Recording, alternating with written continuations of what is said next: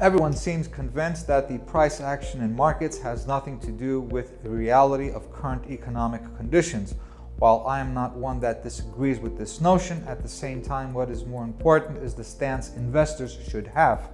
As we have said several times, we have a record amount of dry powder on the sidelines, fiscal and liquidity support.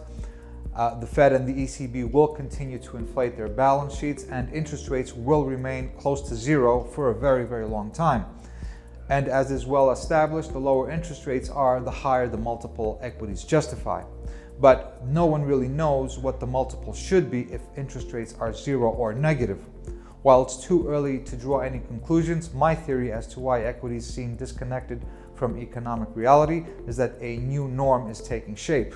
In a nutshell, I think that in the future, the average fair multiple for the S&P will be above the current long-term average of 17. Where exactly remains to be seen, and it will be something that will be established over the span of several years.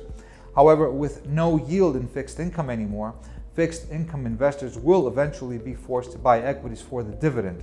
This should raise the average multiple above 17 that we have seen over the past 20 years. The bottom line is that investors are right to notice a disconnect from the fundamentals. However, there is always a reason for something happening in the market. Central banks are creating a record amount of liquidity that will not only support current valuations, but will also probably elevate the average fair multiple of the S&P in the future. In other words, the old Wall Street saying of follow the money is even more relevant than ever.